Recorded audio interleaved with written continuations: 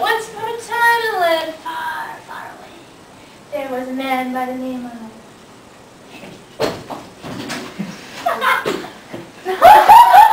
Sir Reginald, Duke of Chutney!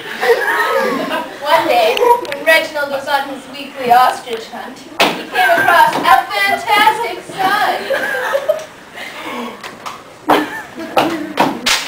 3 chili? I must accept this offer of 3 chili. You find it now. So Reginald goes off deeper into the forest to seek out the chili. Not long after does he come across an ugly wooden shack with an even uglier looking witch outside. I dare say, old hag. Is this the location of the chili?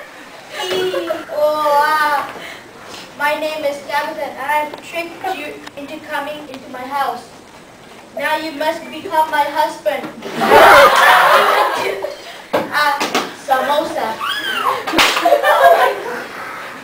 I dare say I do not like samosas, and therefore I would like not to be turned into one.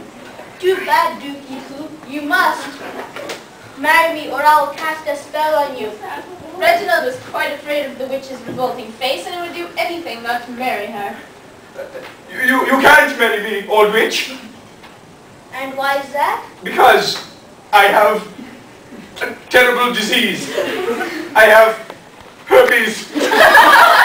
Very bad.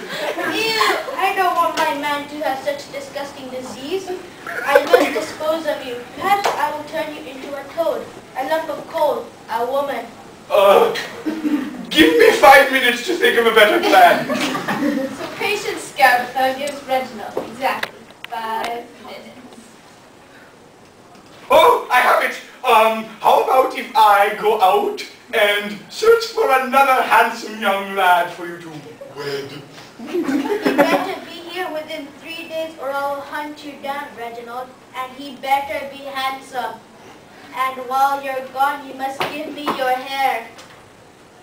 My hair? Don't question me, boy.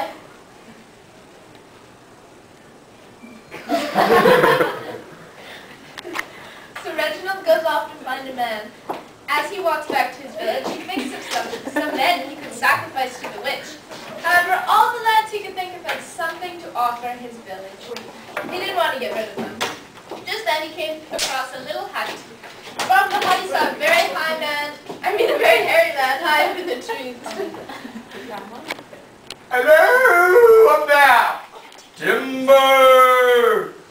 The man climbed down the tree. He was lumberjack by the name of Danny McGee. I dare say, old bean.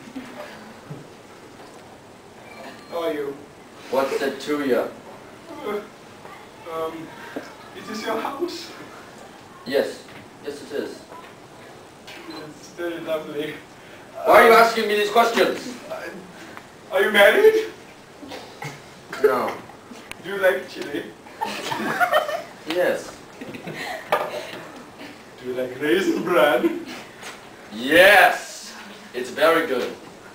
Excellent. If you come with me, I'll supply you with some. Excellent. Yes, let's go. So the tall, hairy Danny followed Reginald all the way to awful Scabatha's house.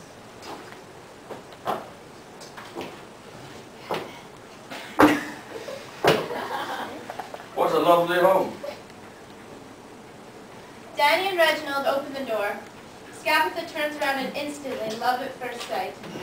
Danny was infatuated with Scabatha's unibrow and warty forehead, and she in return was obsessed with his hairy chest, I love her! and chicken legs. I love her. Then he takes...